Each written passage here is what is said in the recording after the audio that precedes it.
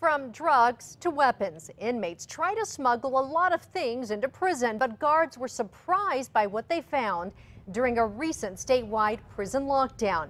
It could have been a major security threat.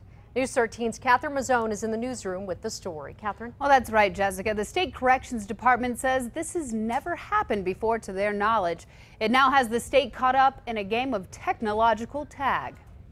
It may look like a regular watch, but this watch has all the features of a phone. It's a very, very real threat. State Corrections Department Secretary Greg Marcantel says Jeffrey Smith smuggled the watch phone into the Los Lunas prison.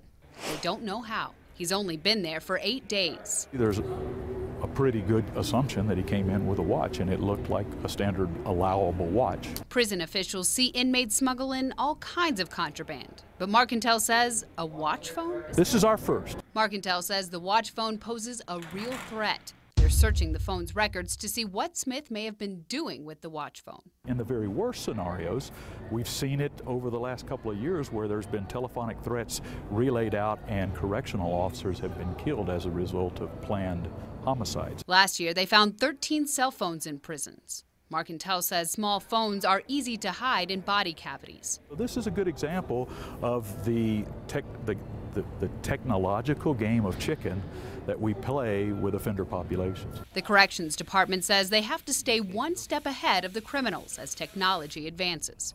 They now have a new portable machine that detects cell phones. With the portability of these monitoring devices, we can set up surprise moments.